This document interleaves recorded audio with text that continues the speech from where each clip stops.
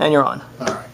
Hi, I'm Robert Kirkman, coming at you from sunny but somewhat cold Los Angeles, California, and just wanted to say that it's a tremendous honor to be given the Comic Book of the Year award from SFX, and it's pretty cool when you know, it's readers that are voting and it's not just a committee. So I mean, I really appreciate that everybody took the time to vote, and you know, that you actually like the comic. That's always an important thing. I mean, we do it, you know, month in, month out. You know, artist Charlie Adlard, who I'm sure you guys all love because he's over there in the UK, wherever that is. I don't really know, so that's great. But thank you very much. I'm very happy to accept this award, and I'm sorry I couldn't be there, but I don't like planes, so you know.